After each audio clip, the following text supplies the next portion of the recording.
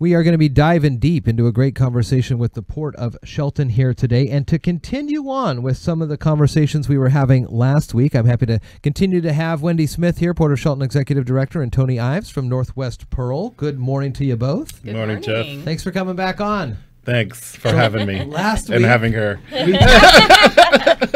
We talked a lot about Northwest Pearl last week, and we failed, I think, to allot any time to Port of Shelton news. No. So, Wendy, is there anything that you want to share with us moving forward here? No, I think I'm good. I'll pass the mic over back to Tony. But what I didn't get to say last week that I do want to say is in terms of all of our cannabis tenants, but in particular, Northwest Pearl and all of them, they really filled a void at the Port of Shelton where we were, we had vacant buildings, vacant land, and it really was good timing for us. So this partnership is huge. And so I just wanted to say thank you to Tony and all of them that it's been great. I mean, they're all fantastic tenants. They've really brought more employees on. That's really what we're all about, is business and employees. And so I didn't get to say that last time. So Thank you, Wendy. I'll say that. Is that what you wanted to say? That's what I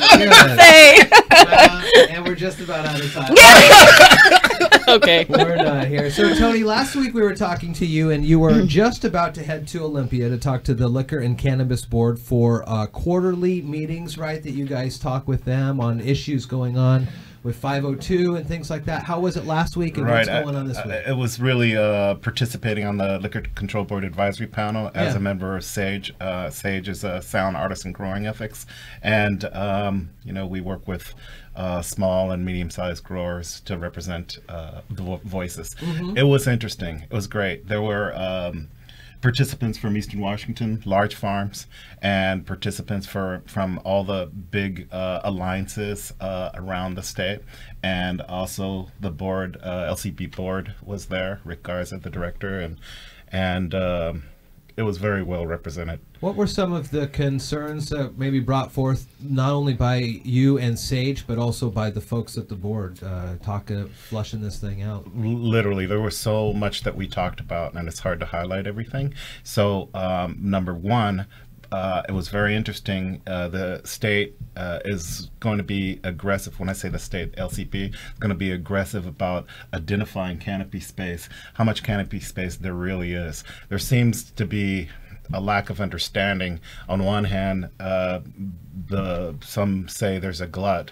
On the other hand, they actually admitted that they didn't know how much canopy space actually was. For example, so say you have a 10,000 square foot warehouse. Well, how much of that do you really use to grow? You have your office there, you have other things. Maybe you're only growing 5,000 square feet of canopy space, but on the LCB site, they have a lot at 10. So there's no measurement that they have yet implemented to understanding what that actually is. And so within the next 2 to 3 months, and we're going to be participating in that process, identifying how much canopy space exists. And if you let me go one step further, the reason is there's a lot of producer processors that haven't gone, that either pending application, about 218, and then there are some that haven't even started for whatever reason. So the LCB is going to start culling that number down.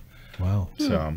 Is there, if you have a 10,000 square foot facility and you only are using 5,000 of canopy space, are you allowed to then, does the Liquor Cannabis Board say you have, your allotment is 10,000, so you can get to that point? Or? You can always get to that point. You can maximize your space if you can. And with all the pending applications, is there a set canopy size number statewide that they're trying? There isn't. Oh, okay. So right now there's a just call it 12 million square feet of canopy space.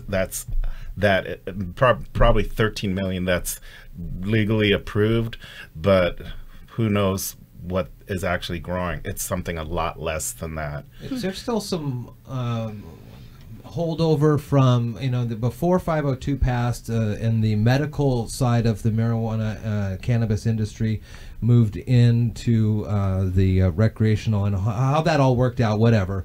There was a lot of talk about it being the Wild West, and nobody really knew what was going on with the medical side. Has that all kind of been taken care of now? No, there's still transitions in place.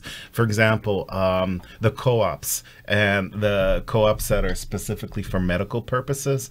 It's very interesting because the LCB are still trying to figure out those rules. The one thing that we wanted to note as part of SAGE is there's no veterans representation on that board, and specifically about this type of issue, right?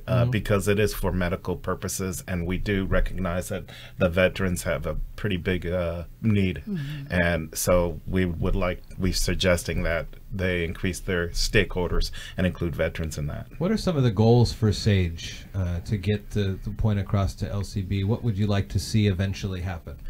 Well, sometimes it's hard for me to distinguish my personal goals as Northwest Pearl and then the organizational goals because we represent so many people.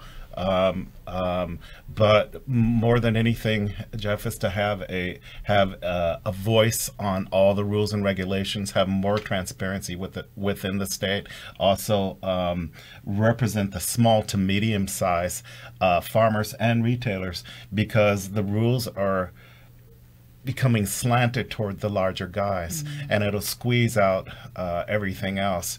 I'll tell you, just from the standpoint of the Secretary of State, when they were doing the initiative originally, everybody who voted, well, not everybody, I don't want to speak for the entire population, but one of the objectives was, small to medium-sized stores, but it's hard for everyone to survive when people put their life savings into this, when the rules are, geared towards the larger guys. So we want to represent those farmers and have that voice. It sounds kind of like how, if we look at it on alcohol, how the major beer manufacturers kind of squeezing out the smaller That's guys. exactly how it happened. Unfortunately, they're lobbyists, and even last week, just recognizing how you have to play the game. Yeah.